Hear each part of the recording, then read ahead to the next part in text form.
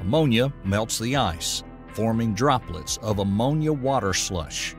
In this strange alien thundercloud, collisions between rising ice crystals and falling hailstones saturated with ammonia, which earned the nickname mushballs, generate static electricity.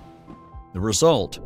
Lightning crackling through Jupiter's upper atmosphere, far higher than we thought lightning could form. These shallow lightning bolts flash through ammonia clouds, briefly illuminating towering storm structures with eerie blue and gold light. Juno detected these flashes on the planet's night side, each lasting just milliseconds, yet glowing nearly as brightly as Earth's familiar lightning strikes.